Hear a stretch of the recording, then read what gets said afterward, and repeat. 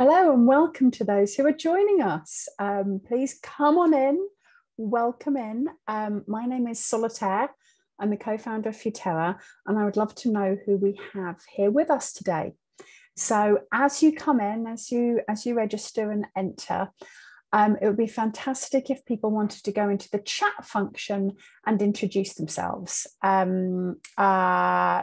If you set your introduction to panelists and attendees, then we can all see who's here. So I will start and I'll say, hi, Solly from Futerra here, based in London. And we'd just love to see who's joining us today. And I can see more and more people logging on. We're just going to give it a couple more moments before we start, because we know folks have got to put their email addresses in. Yeah, please do go into the chat function, hit chat, and let us know who's joining us. It's great to see folks joining. Please remember to set it to panelists and attendees. As panelists, we really like to see who you are, but if you set it to panelists and attendees, then everybody else can see who's here. So please do, where it says to, please click the little button that says panelists and attendees. We can see lots of folks introducing themselves. Thank you. We're just going to give that another second just to make sure, because we know you've got to put your email address in, so we want to make sure that everybody can get in. So click the button where it says to, that says panelists and attendees, and let us know who's here. It's great to see so many people joining. Welcome, welcome, welcome. So I think we've got quite a few folks on board now, and we want to use the time really effectively. So we're going to get started. My name is Solitaire Townsend. I'm the co-founder of Futerra, and I am so excited to be hosting this debate today on the food revolution, on the pandemic, on the people, and on what's changing. I've got a fantastic panel today, which I know we're really eager to get to. And what I'd like to ask you to do is, if you've got questions for our panel, for me or for anybody else on the panel, it would be really helpful if you use the Q&A function, because I think we're going to get a lot of debate and a lot of introductions happening in chat. And so if you could use the Q&A function, then that will mean that we can see the specific questions which are for any of the panelists. I'm just going to share my screen now, and I'm going to do a little bit of introduction to who we are, and also to this incredible piece of research that we're going to be sharing with you today, and which will be available to everybody at the end of the webinar.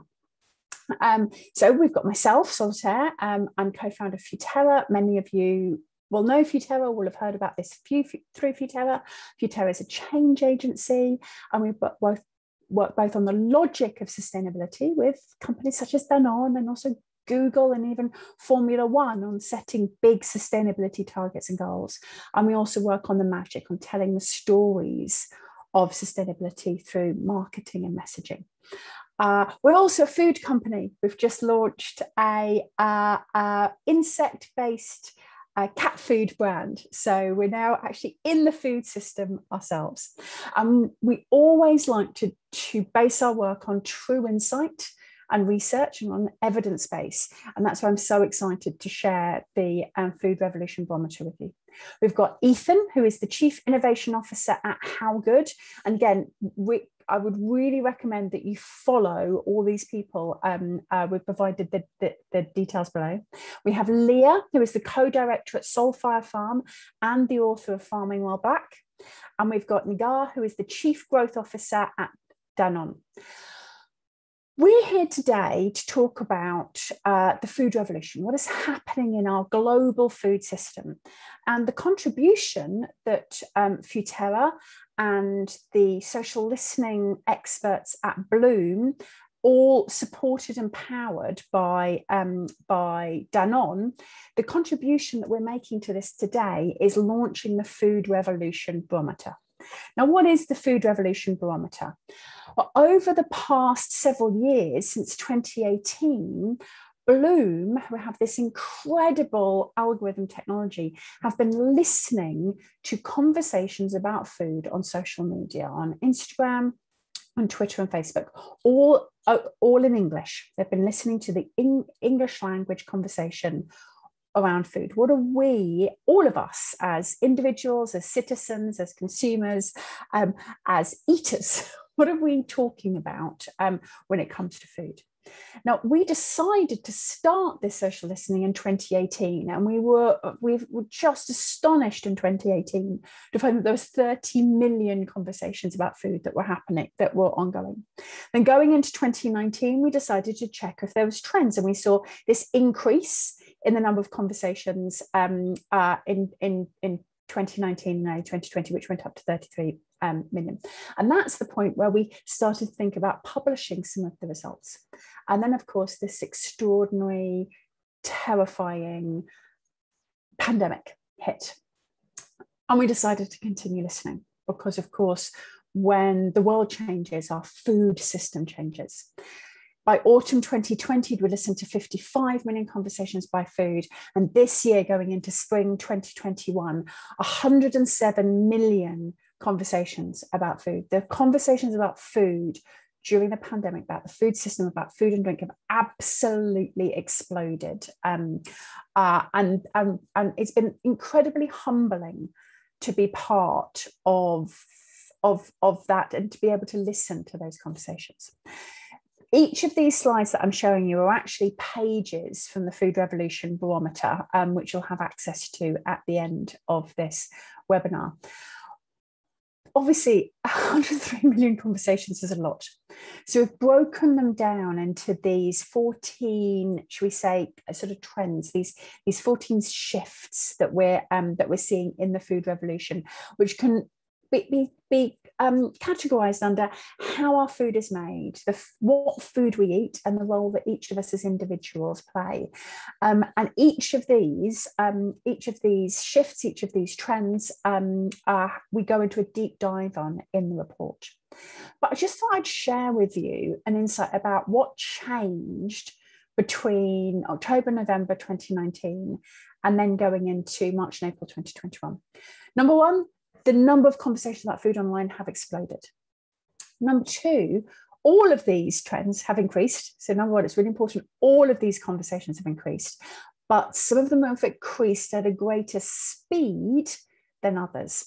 So in October, November 2019, over several periods of listening, there was some stability. Issues around the planetary diet, particularly around climate change, are absolutely top of mind for people. Naturalness around food, food is medicine. These were really key and stable conversations. At the beginning of the pandemic, we saw things shift quite significantly. But actually now where we are in April 2021, I think we're seeing a new emerging and stable trend, which is, can you see the increase there for people behind our food? The connection to the social food chain, to the humans, the people who make our food, be that in farms, be that in supply chains, be that in factories, be that in delivery folks, be that in supermarket workers, has absolutely stormed up, as has a sense of new activism around that. Obviously, issues around food as medicine, issues around how food can influence our immune system have grown. But I think it's really interesting that perhaps we might have expected the self-focus of food as medicine, as food for my immune system, or as access to food for me as an individual, to be priority. But it's that social solidarity with the people who are behind our food, which people are talking about more than anything. So let's just briefly take a look at what you'll see inside the Food Barometer around each of these themes. So first of all, in the barometer, we take a look at the past. We take a look at what was happening before the pandemic in 2018 going into 2019, what was rising and falling, because of course, remember, we were tracking this for some time before the pandemic. And on this issue of people behind the food, there's a great deal of concern about farmers being exploited, victims of poor politics. Of course, because we're listening in English, there's a significant contribution within this listening from India and elsewhere. Funding and investments are necessary for farmers, but are funds really reaching farmers? This was a hugely engaged topic in 2019. Then the pivot. We take a deep look at, I'm not expecting you to read everything on this slide. This is just showing you what you'll find in the report. We'll see at the pivot, suddenly during the pandemic, you get this absolute explosion of conversations around standing in solidarity with farmers, whoever they are and wherever they're from, and real fighting the unfairness of food workers' wages. This issue becomes really personal, it becomes individual, it becomes a sense of connection for people with who made their food. Now, this is really important, and I hope that everyone gets a chance to dig into the data. But as well as a human pivot at the pandemic, it's really important for us to actually look at what are some of the experts, what are some of the researchers and the academics and the thought leaders on this topic saying what might happen next. Because we get a choice. As we all know, the pandemic has changed a lot, and it gives us the opportunity to change more. And so for each of these themes, for each of these different themes, we've analysed some of the suggestions of where we should go next. Now, that's not to say this is where the conversation is going to go next, but it might be where the action goes next. So from smallholder farmers being treated like the climate heroes that they are and can be, to ensuring adequate pay and protections for essential workers throughout our whole food chain. And we look at this, for example, the similar cadence of looking at the past, particularly in 2019 before the pandemic, this real interest in eating no meat or less meat for reducing greenhouse gas emissions and not shaming vegans for their choices. To then during the pivot, this is the theme on planetary diet, where suddenly we're not talking about to do plant-based or not to do plant-based. The conversation starts becoming how to do plant-based right. Processed food should be avoided in a vegan lifestyle. And again, this social solidarity that plant-based alternatives to protect the planet should be democratized, that everybody should have access to them. But also the conversation went a lot from should we or shouldn't we go plant-based to a lot of people asking for advice. How do I? It's difficult. How do I do it? What do I eat? Where do I go? So you start to get, you see on that, you see the score around engagement starting to go up on some of this, where people are actually asking and answering each other questions rather than just sort of broadcasting their opinions. So we begin to see these issues change. And then again, for the planetary diet, in the report, we look again at what's the possible. What could we go forward with, from new food economies being shaped by planetary boundaries to the true cost of food being widely understood. Now, I wanted to give that little advert for the Food Barometer, which is going to be available to everybody at the end of this webinar, because this kind of insight we hope will help everybody in making their choices, be you a business, be you a student, be you an entrepreneur, be you a farmer, or be you somebody who eats, cooks and eats. We hope that these kind of insights help all of us make better food choices. And this has been a really significant undertaking for Futerra and also for our amazing partners at Bloom, the social listening agency. And I just wanted to thank and give credit to Danone for having sponsored and powered this, and also having been so open to actually open source this and make this available to everybody, because this is precious insight that Danone could have happily used themselves, and actually they've decided to make this available to everybody working in the food system to help us make better choices. So I wanted to give that as a setup around people and the pandemic and how the food system is changing to set up our debate. And I'm going to come Niga, to you first. So Danone, huge food company working all around the world, and to ask you to talk a little bit around what the food revolution means to you and how you see these shifts affecting your business. Thank you, Solete.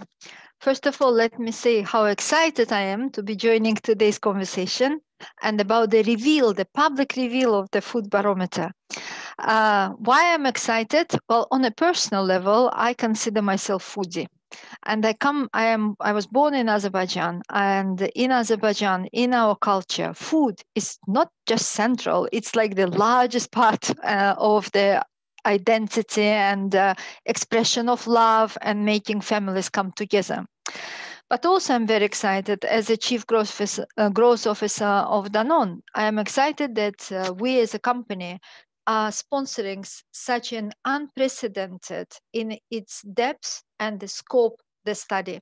Going over the more than 3 years, and so depth, I went through the deck and I spent my Sunday afternoon, and I really enjoyed it because the depth of the insights, but also most importantly of the foresights, is just very difficult to overestimate.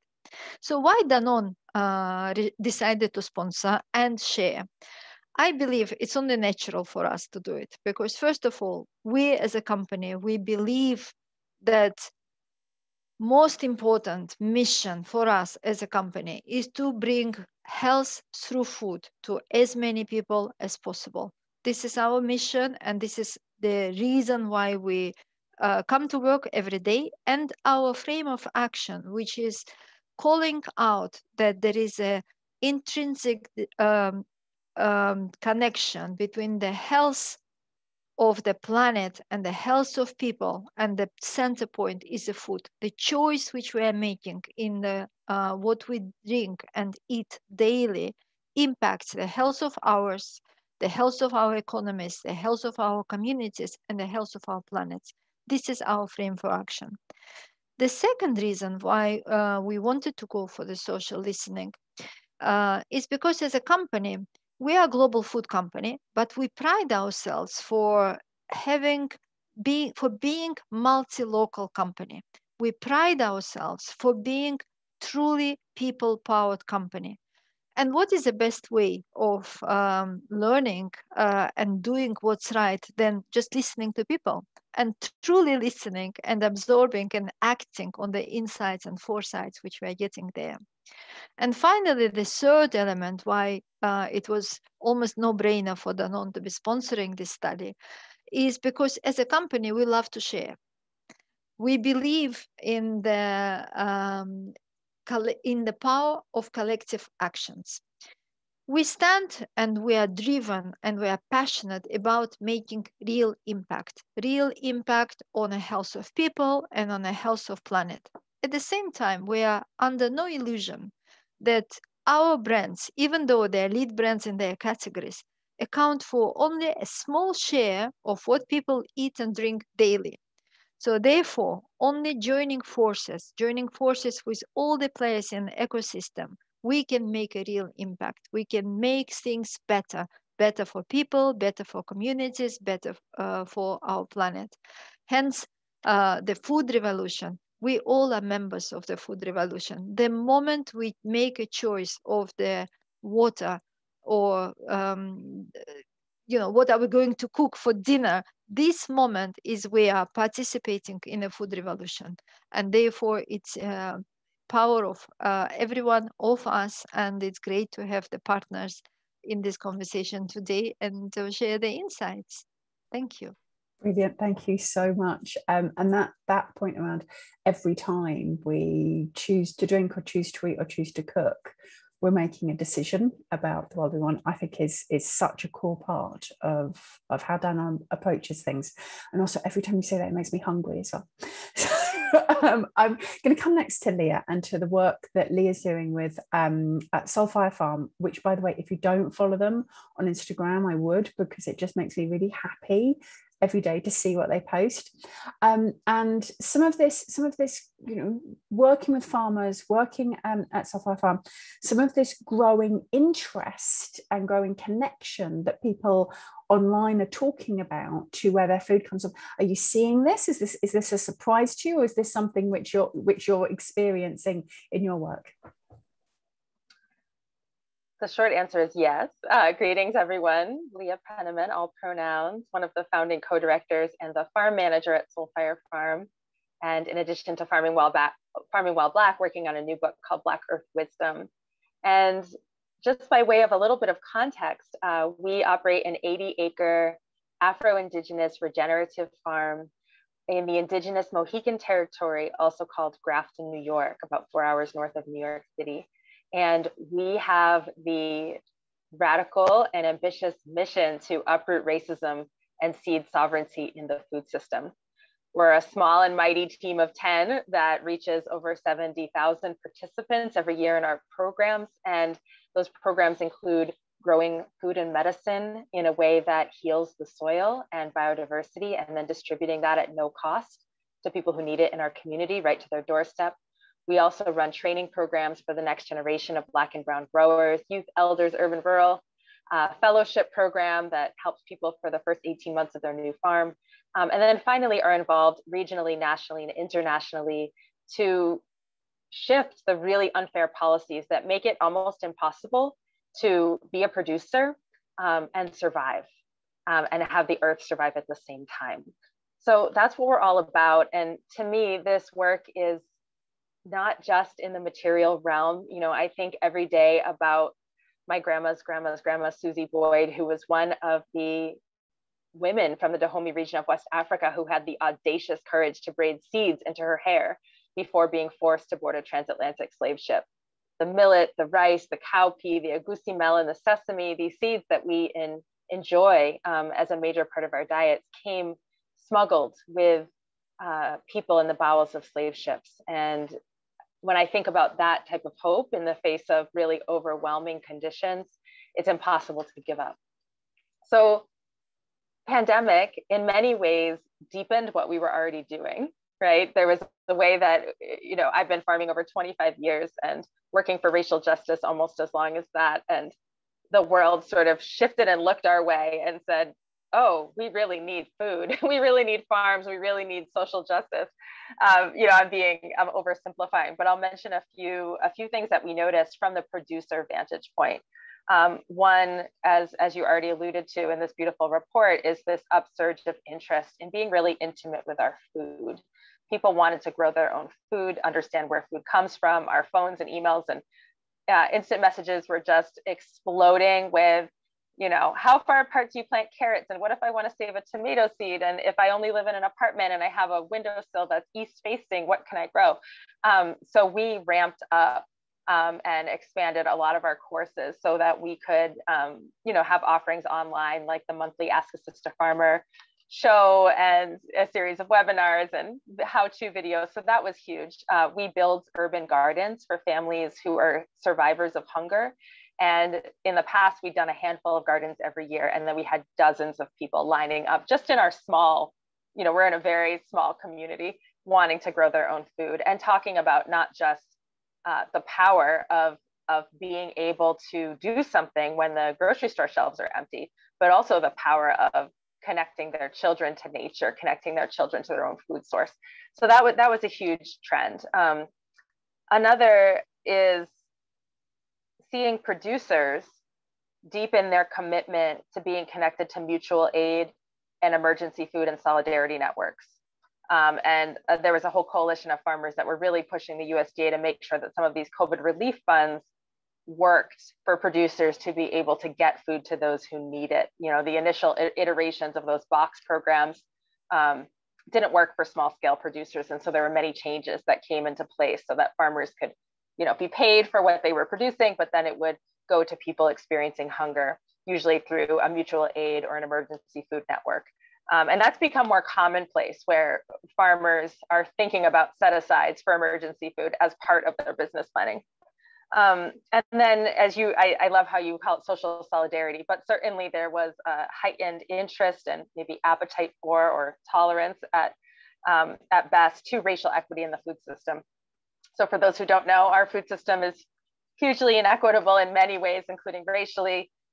In the United States, farming, being a farm manager or owner, is among the whitest professions. Being a farm worker is among the brownest, meaning the most people of color are doing that profession. The food sector, people working in the food sector experience hunger at greater rates than other sectors. Land ownership is hugely skewed in the United States, where agricultural land is almost entirely white owned, 98% of the land value. hunger, diabetes, heart disease disproportionately impact communities of color. So huge disparities. And the pandemic exacerbated these disparities. We saw more hunger in communities of color. We saw farm worker exposure to COVID. We saw land loss from foreclosure in Black communities, but also acts of solidarity. You know, people got really excited to support policy initiatives, to sign petitions, to do what they can. And then the last thing I'll mention in terms of a pivot, again, you alluded to this, but really people seeing that so many of these issues we care about really intersect: the climate, food, racial justice, social welfare, and this almost poetic and tragic at the same time through line of our breath. You know, COVID attacking our lungs, the wildfires in California choking our breath, the "I can't breathe" as the last words of African Americans being murdered by police. And so the suicides in India taking away breath. And so this sort of rallying around the collective yearning that we all deserve to breathe, and seeing that regenerative farmers are among the climate heroes who can help with an aspect of that, but that's not isolated from these other issues. So all that to say, it's been a really, really busy year. Our team is tired, but we're motivated, and thanks for having us. Yeah, thank you so much. I kind of welled up about twice then, which probably isn't terribly professional for someone who's moderating a panel, but that's really, really powerful insight in terms of what you're doing. Thank you so much. And I can already see folks putting some questions in the Q&A box. We are asking you to put questions in the Q&A box so it doesn't get lost in all of the chat that's going on. If you've got questions for Leah, please do put them there. So Ethan, I'd love to hear from you around, from the insight that you have from the How Good team, like how is the food system changing in the pandemic, and what do you see next coming in the future? Thanks, Planetary. I'll do a little introduction to myself and then How Good, and then also speak a bit about what the pandemic did and where we're going in the future. So I'm Ethan Solovev. I'm the Chief Innovation Officer at How Good. I'm also a farmer on a small scale, heading towards regenerative. I'm not sure we're quite there yet, but I manage a 30-acre apple orchard, rotational sheep grazing farm, shiitake mushroom operation, also in the Hudson River Valley of New York. I'm very much there every day, keeping my hands dirty while managing this massive database that How Good has built. So How Good has the world's largest product and ingredient sustainability database. We have over 33,000 ingredients that we track across 247 different sustainability metrics and attributes, and we've used them to assess over 2 million products in the food system. We also work with some of the world's largest food companies, Danone in particular, many others that I can't name, but we're seeing this massive shift that is actually represented right here today in hearing from Nigyar, hearing amazing words from Leah. There's something that's happening that I think the pandemic has kicked up, which is not going to change anytime soon. So there's three main things that I see have happened from the pandemic. The first is that it has irreversibly reconnected people all over the world to their food. Being in their home, you know, cooking. We saw some other social listening work that said there was a spike in things like, how do I cook broccoli? Or how do I hard boil an egg? And just some really amazing basic stuff that people were just connecting to food, but then also to real food. They had to get it more directly. They had to prepare it themselves. There was this question, there was this global awareness in a way there hasn't been in quite some time of who's being impacted. Where did this come from? How does that connect to me? That is here to stay. We will not see that go away anytime soon. One of the other things that happened from the pandemic is that we're seeing like what I would call a barbell effect, where there's both the strong move towards tiny, super regenerative, super organic, small farms led by people of the global majority, led by people all over the place, and just solidarity with that and sort of an upswing in awareness of that, while at the same time, the major global food companies of the world, from Danone to General Mills to Unilever, many, many companies also sort of reconsolidated, and it did great. Stocks did pretty well during the pandemic. People went back to comfort foods that they were used to. And so there's this interesting dynamic, and at the same time, large-scale agriculture that in some cases supports some of those companies also grew and is doing quite well. So we're seeing this split to the very tiny, the very regenerative, and the very large scale. And then the last thing that we saw as a major trend from the pandemic is that we broke supply chains, but not enough from my perspective. And the reason I want to say that is because I don't actually think supply chains exist in the world. We call them supply chains because, unfortunately, we used to put people in chains to grow the food that many of us eat. And so the concept of a supply chain still has us chained to an older colonial extractive way of thinking about the world. And so I want that concept of a chain to be broken to see that it's actually an interconnected network and system of producers around the world that could be worked with in a more harmonious way, much like Danone and others are starting to do, of really connecting back to their farmers, back to their supply systems, and saying, how can I uplift, how can I regenerate, and how can I build business strategy around that? So these three things of reconnecting to real food irreversibly, this barbell from the tiny to the massive, and then supply chains broke down, but not enough conceptually. I think we need to go farther if we're going to be able to actually create a regenerative food system for the future.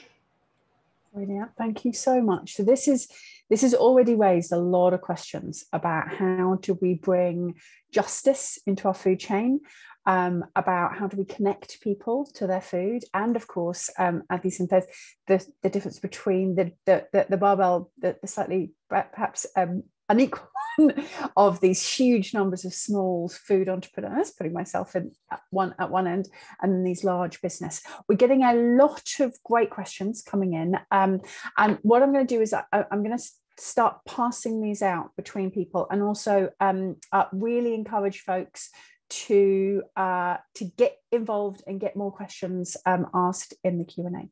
So we've had one question, which is from Simona, which is overall around regenerative agriculture and how to make regenerative agriculture the norm, and also make sure that this idea of regenerative agriculture is equitable and accessible to all. We've got lots of big companies, Walmart's committed to it, committing to regenerative agriculture. Folks may disagree on what that term means as well. So I can see Leah's eyebrows raised and nodding. So I'll come to Leah first on this from a farmer perspective. What does regenerative agriculture means to you? And I'd also love to hear from Nigar at the other end at a manufacturer, in terms of how you're working with the supply chain on that. And then Ethan, I'm gonna come to you to ask some questions about the innovation, about how we're seeing innovation. I think we've had a couple of questions in here from Juliana and from others around what, you're talking about these supply chains being broken and that we need to change them. Like, do we have any great examples of innovation? So Leah first, regenerative agriculture, good idea, bad idea, who knows what it means? I put my eyebrows up because there's a lot of debate about what it means, but I think it's important to start with origins. And I want to bring into the room ancestor Booker T. Watley, Black farmer at Tuskegee University, who came up with pretty much everything that we categorize as farm to table. And then going back even further to Dr. George Washington Carver at Tuskegee University, who came up with pretty much everything we classify as regenerative. And he was building on indigenous frameworks and indigenous technologies, but bringing them into the university setting and into the field of modern agriculture. So Dr. Carver, incredible person, could do a whole lecture just on him, but some of the examples of the type of techniques that he was bringing into popularity in the late 1800s and early 1900s included cover cropping. That's when you plant a plant just to feed the soil. You're not actually harvesting it to eat. Especially important to him were plants in the legume family, like peas and beans, because they collaborate with the soil bacteria to pull nitrogen out of the atmosphere and put it into the soil. All plants pull carbon out of the atmosphere and put it into the soil. So carbon drawdown and cover cropping have a close relationship. Also talking about minimal disturbance of the soil. So no-till, or if you are going to plowing on contour, so you're not washing your soil away. A little known fact is that within just one generation of European colonization of a landscape, an average of 50% of the organic matter in the soil is destroyed. And that is a major contributor to anthropogenic climate change. So practices that keep carbon in the soil as organic matter include no-till, mulching, cover cropping. Mulch is when you put down dead organic matter, semi-permanent raised beds, and then, as Ethan was alluding to, using perennials. Perennial plants are the ones that get woody stems and come back year after year. So trees and bushes being the center of the system or integrated into the system. And, you know, my eyebrow sort of stays up because I think that what happened with organic could happen to regenerative really easily. You know, I was part of, back in the 90s, there was a fight for the states to keep the organic label because we wanted to keep the integrity of the nuance of it. We grow in soil, not in water. We make sure that animals actually see the sky and live natural lives, not just what we pump into their bodies. And, you know, when the federal government took over organic, it's become diluted over time. And I am wary too of regenerative and becoming diluted in that way. I think it's so important that we center the indigenous peoples whose expertise created this technology. And the last thing I'll say, just because I anticipate a question about that, is, well, you know, can small-scale regenerative really feed the world? It is still true that the majority of the calories we consume are grown by smallholder farms. And it's also true that when you measure yields of conventional agriculture over just one season, they do beat organic and regenerative, yes. But as soon as you stretch out to 4 or 5 seasons and you allow for the opportunity for chaotic, unpredictable events like pest outbreaks, floods, hurricanes, droughts, all things which will become increasingly normal in a time of climate chaos, organic and regenerative meet or beat conventional because they're resilient systems. And so it's important to understand that we have to be thinking in generational returns and not quarterly returns if we want to survive as a species. That was like a masterclass on regenerative. Thank you. I've been working in this sector for years, and that was so pithily put, as opposed to the big books we read. Thank you so much for that. Now, I'm going to ask you to jump off this because, and to respond to what Leah's just said, because Damien's also asked a question about, you know, how do we stop this idea of regenerative agriculture being watered down or becoming greenwash, or the most popular term? Is there a way that that plays in the big food industry can help prevent that happening? Yes, absolutely. First of all, Leah, thank you so much. I've never heard such a clear and great explanation of the regenerative agriculture.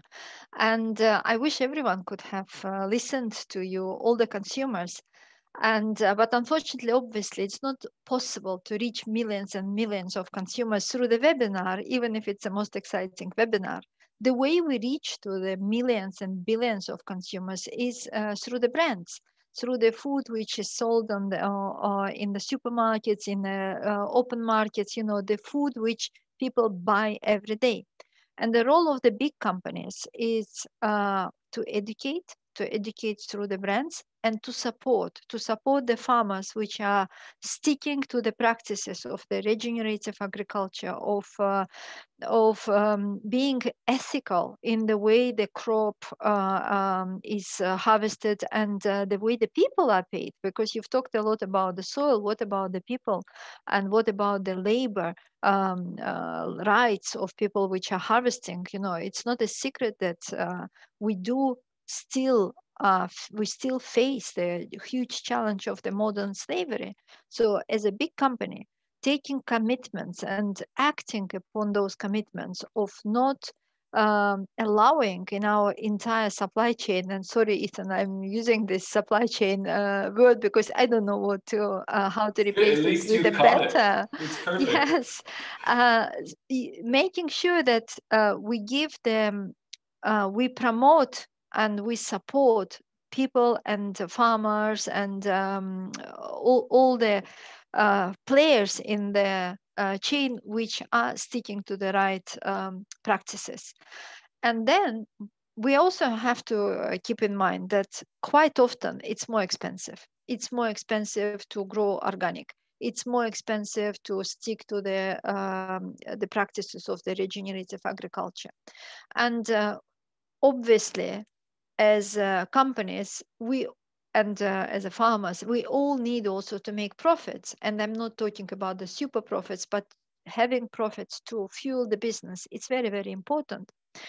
Which then means that we need to educate our consumers on the reasons and give them a good trust that when they are paying a bit of extra, they're actually buying the product which gives them the radical transparency of the entire supply chain and the radical transparency of how the products were produced and what ingredients are inside of it.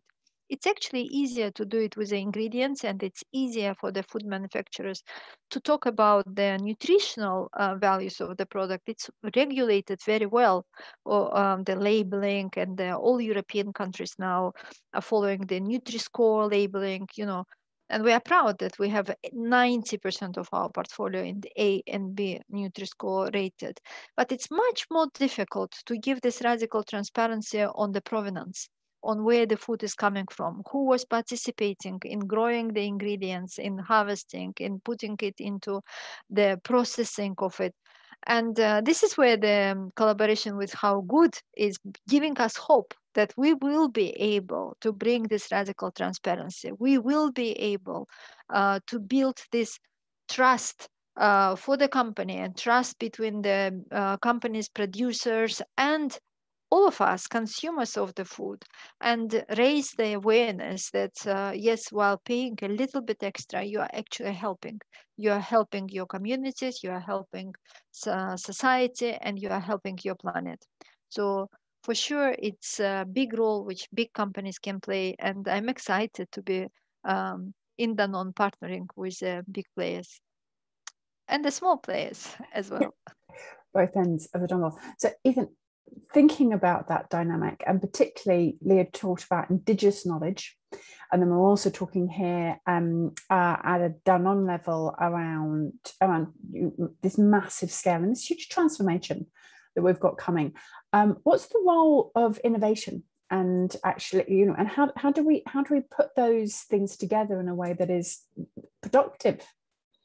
Yeah, it's a great question. I'm going to try to link all the threads together here. So I think the labeling that we're seeing in nutrition, that's happening more and more in Europe, we're going to see that on environmental and social sustainability really soon. I see the next 12 to 18 months, there's going to be carbon labels of kilograms of CO2 equivalent per kilogram on a huge number of products on the large scale, on the small scale, throughout the marketplace. In terms of innovation, one of the key aspects of regenerative agriculture from my perspective, and then also I'll try to take it up to regenerative business at another level, but one of the key aspects of regenerative agriculture is that indigenous origins of it in each place that it comes from. So the future of food looks like a decentralized, super diverse agriculture that is in deep reciprocity with the place and its own history, whether in the US, if that's Native American agroforestry systems, if it's the Sami reindeer herders, if it's the Mayan forest gardeners, there are unique indigenous roots of truly deeply regenerative agriculture in each place in the world.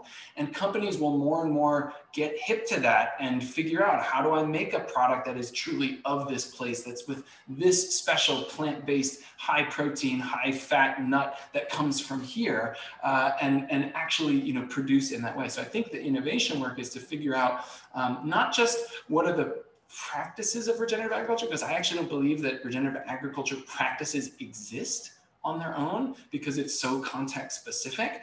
I think that regeneration is really judged by what are the outcomes. Is there actually more carbon going into the soil? Are farmers actually being paid living and beyond a living wage? If we can focus on the outcomes and a little less on exactly which way to go, this is one of the challenges with organic. It was very practice-based and didn't have a way to focus on the outcomes. So if in agriculture, if we can focus on outcomes, but then in business also, if we can not just say, I'm a regenerative business now because I'm buying from regenerative agriculture, that's not enough. You actually have to figure out, how do we transform inside the company? How do we understand what are the outcomes that would really make us a regenerative business? Then if those are clear and transparent, it's going to be a lot harder to greenwash because you're tracking against actual outcomes and not just sort of what you say or what you thought, or even what you thought 3 or 4 years ago. This is changing very quickly, and companies have got to innovate if they're going to keep up with what's happening. Answers. Right. We've got a lot of questions coming in, so I'm going to do some quick fire rounds. Leah, I'm going to ask you, there's a really important question which I'm going to honor from an anonymous attendee about what advice you have for a Black woman who wants to start farming in their communities. And then I'm also going to ask you about your thoughts on biotechnology for agriculture and the impact on BIPOC communities. So I'm going to ask you both of those. Then, Nigar, I'm going to come and ask you about gender. We've had a really great question about gender, both gender in the food supply ecosystem, and I'm being careful with my words, but also in the fact that so much of the domestic work and the food choices are made by women all around the world, in terms of what we eat, how we eat, and when we eat, and what role we can see for gender conversations in this. And then, Ethan, I'm going to work out what I'm going to ask you because we've got a lot of questions for you. So I'm going to start with Leah first. To honour the question about what advice do you have for Black women who want to start farming in their communities, and then I'll come to the biotechnology question next. Sounds great. Yes. And I'll keep it quick because I know we only have a few minutes, but I want to say to the person who asked that question, I've got your back. We've got your back if you're interested in getting into farming. And depending where you are, there are different resources that may be available. You're certainly welcome to reach out to us through our website and email, and we can hook you up. But usually the best place to start is by finding a mentor who will either coach you as you scale up from your garden to your market farm, smaller market farm, or to join a training program or apprenticeship. So we keep a list on our website of some of those that are available, but if you're not finding anything, do reach out to us. But learning is the first place, just like we wouldn't, walk into a hospital, put on a surgeon's gown and just start cutting away. You got to, with farming too, it really is, it's skilled labor. And then as far as biotech, I think that my belief is that as a society, we're actually underinvesting in traditional plant breeding and in local communities' capacity to save seed and to select varieties that are adapted to our microclimate.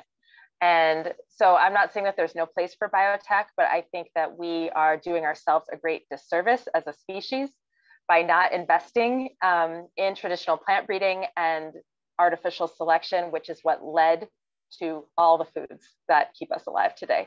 And that's really important. And also, to Ethan's point, can be democratized and decentralized and localized. We need to make sure that all of our farmers and producers are skilled up and have capacity to generate new locally adapted varieties that are more productive, that are insect resistant, climate resilient, et cetera. And I'll pass it on from there. Brilliant. So Nigar, we've had a very well thought through question actually from Lucia around the role of women throughout the entire food supply chain, and also the role of women as change makers of food, but also very smartly she's also added how by focusing on the role of women as change agents in food, will we actually increase gender equality by assuming that it's women who take those roles. So it's quite a complex question, but I know that Danone has thought a lot about the role of women in food, in the food system, both in terms of making and also choosing and consuming food. I agree. I agree that women rule the world, especially when it comes to food, because in most families, it's mothers which are making the choice of the food. And it's mothers which are teaching children what's good and what's the best way to take care of them. So obviously we are big decision makers. In Danone, there is a special program to ensure that we have a gender equality within our company, but we also do a lot of effort to support the female-led farmers and female-led startups and companies. And I just wish that more people and more women reach out to Leah and get into the farming, because it's tough job. Of course, it's tough job, but I think we deserve to have our fair share of contribution into the total supply chain, for sure. Brilliant. Thank you, Mia. So, Evan, we've had several questions around building more on this regenerative agriculture. But a question from Damien about should we be thinking about regenerative business, which we'd love to hear your views on. And also, Dr. Christopher has asked quite a specific question about carbon sequestration. In order to be able to actually understand how carbon sequestration, with all of the variables calculated within, which of course is a huge question in agriculture, which you can tackle if you want. but I'd love for you to tackle the regenerative business question. Okay, I'll go the reverse order and make the carbon sequestration quick. So basically, all the science is pointing, it's not done, we're not finished, there's more research to do, but there's enough done that we shouldn't stop and say, well, we just don't know yet, so we're not going to do any carbon sequestering forms of agriculture. No, head in that direction and we'll get the science done as we go. There's still a lot to figure out. I think accounting for above ground sequestration as well as below ground sequestration is really key. There's a lot of new technology that's going to come out soon that's going to really speed up the reading of soil carbon and, you know, automated ways with satellite technology. Folks like Regen Network are doing some great work to just make it quicker to be following outcomes. We're not there yet, but it's the direction we should head. In terms of regenerative business, we should definitely be heading in this direction. How Good is a company is working to do it. Some of our major partners are working at a very deep level, but it has to go to the level of Nidjar. It has to go to the executive committee. You need people there who are taking the time to really get in and say, what does it mean to be a regenerative business? And that can never be a checklist. If you ever see anybody giving you a checklist of things that makes you a regenerative business, just, you know, ignore them, because it doesn't work that way. Living systems are more complex than that. And if we're aiming to actually regenerate living systems, then there's never any set of boxes or single things that you can do to get there. It has to be a developmental learning journey for everyone in the whole company to move you towards regeneration over time. I don't think there's any companies that I would say are fully regenerative right now, but I also don't think that's a bad thing. I think we want to be on this journey and we can always go farther. Regenerative agriculture is a great thing to do alongside, because when you get people on a farm, when you visit Leah's farm, when you visit these places and you experience a whole eco-social, cultural, spiritual, culinary system, it very, very quickly helps you to move in your mind towards the way you need to think in order to do regenerative business. So yeah, we should do it. And it's not quick. Don't think you're going to get there tomorrow, but let's go. Brilliant answer. We have limited time left, and I want to make sure that I bring up the slide with where you can actually get the Food Barometer report on. But in the Food Barometer report, we look at in the social listening. So the social listening, we don't break it down by gender, we don't break it down by region, because we don't know where people are, who the people are who are sharing this information. It's an honest mirror up to what people are talking about online. And in that social listening, we look at the past where people were talking before the pandemic. We look at the pivot, this huge conversation change that's happening across these 14 different aspects, much of which is reflected by the conversation we've had today. But we also look at the possible. What should we be hoping for? What should we be working for? What should we be farming for? What should we be fighting for? So I'd love to ask each of the panelists what their greatest hope is for where the food revolution goes next. So where are we going with food? It is such an intimate, cultural, unique, special, and yet completely universal experience for everybody. That connection with food, it is part of what it is to be life. So this is not a transition like the energy transition that we're going to make from one form of energy to another form of energy. It's much more complex than that. It's not a switch on, switch off. So, and part of it, this is me making space for my panelists to think of their wonderful answer, which is, where do you think we're going to go next with food? So I'm going to go in a different order than I started with, and I'm going to come to Ethan first. What's your hope for the possible? Oh, there's so much possibility and potential coming up, but I think a lot of it has to do with it's really the last question that was asked, and with the companies at the scale of Danone, taking the big steps, not just to think about regenerative agriculture, but to think, how does the whole concept of regeneration actually inform our business strategy? And what we found over the last 40 years of businesses that have stepped towards regeneration is that they actually see significant growth in financial capital profits as well, while becoming more responsible and more resilient to shocks to the system that we are most likely going to have again. So I think the future of food is very delicious. I think it's very diverse and tied to the culinary and geographic place. And I think it will see more partnering between those extreme ends of the spectrum, from the small scale regenerative farmers led by the people of the global majority, connecting to the scale and economies and what has been learned by big CPG. I think seeing that connectivity, there's some pitfalls, but there's also a huge amount of potential there. Brilliant, that's a great answer, Ethan. You go, where next for big companies like Danone, which have such an impact upon all of us and are responding to these huge trends? What is possible for you, do you think? So for us, the possibility of the food revolution is exactly formulated as one planet, one health, is having the food which is not making people to choose between their health and the health of the planet. But if I was to think about one word which I would like to bring to this conversation and possibility, that word would be justice. And it's justice to everyone who is involved.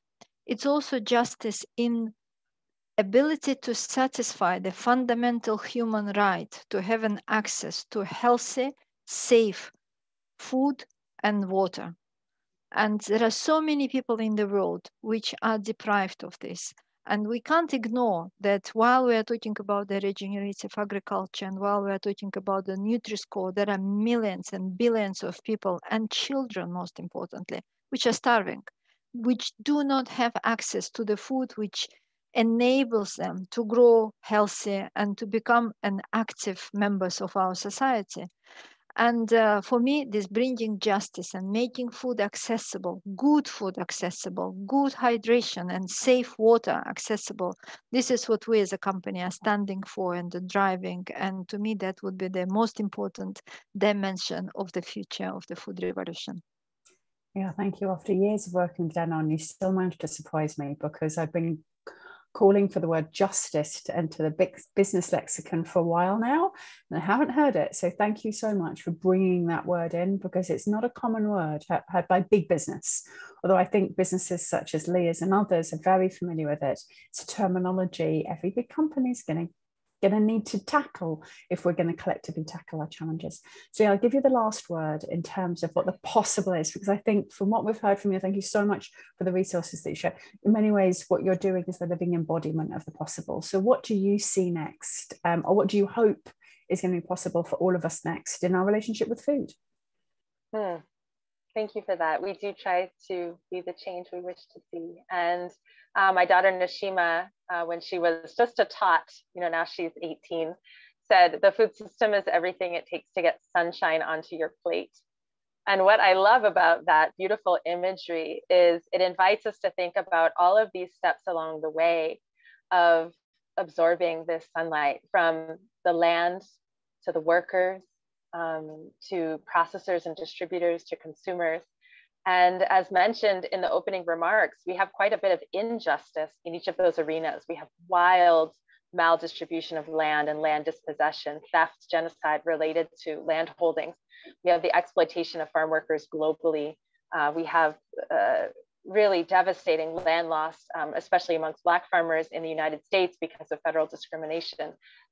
We have, as mentioned, disproportionate hunger and burdens of food-related illness, like diabetes and kidney failure. And so my vision, my aspiration for the food system is that we do infuse justice at every single point along the way, from sunshine to plate. We redistribute the land and share it fairly. We make farm work not just a livable, but a dignified career that easily moves into ownership and leadership. We make sure that everybody has enough to eat of their culturally appropriate foods. And we do all of this in a way that honors the earth as kin and not as a resource to be used up and exploited. That's my hope for justice along that arc. Leah, thank you so much. As someone who grew up in a farming community and ran away from it fast as a girl, as so many people do, you give me hope that perhaps farming is a place of beauty and hope and justice, if we choose to make it so. So thank you so much for that. Thank you everybody for joining. As promised right at the beginning, here is the link where you can go and download the Food Revolution Barometer with all of that depth of research, all of that insight, right up to the minute, years worth of data and analysis. I hope you use it. I hope it makes sense.